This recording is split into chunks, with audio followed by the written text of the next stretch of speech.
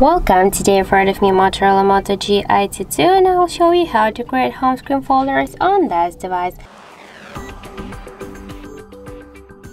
So first, just hold for a while the application and drag this up to another one. By this way we can add here more applications to our device home screen folder. If you want to give a name to the folder, just click here to add a name and enter the new one. For example, the apps. Now we can see that our folder successfully renamed.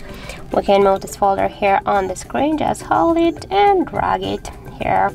We can also move it between the screens, and that's not a problem to create a new screen with the folders. You can see that's so simple to do. And if you want to go back, for example, let's just do it.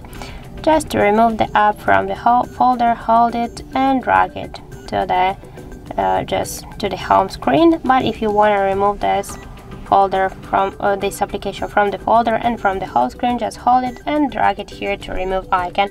But don't worry, you will stay with this menu here in the apps menu. So that's it. Thank you for watching, and if you find this video helpful, don't forget to leave a like, comment and to subscribe our channel.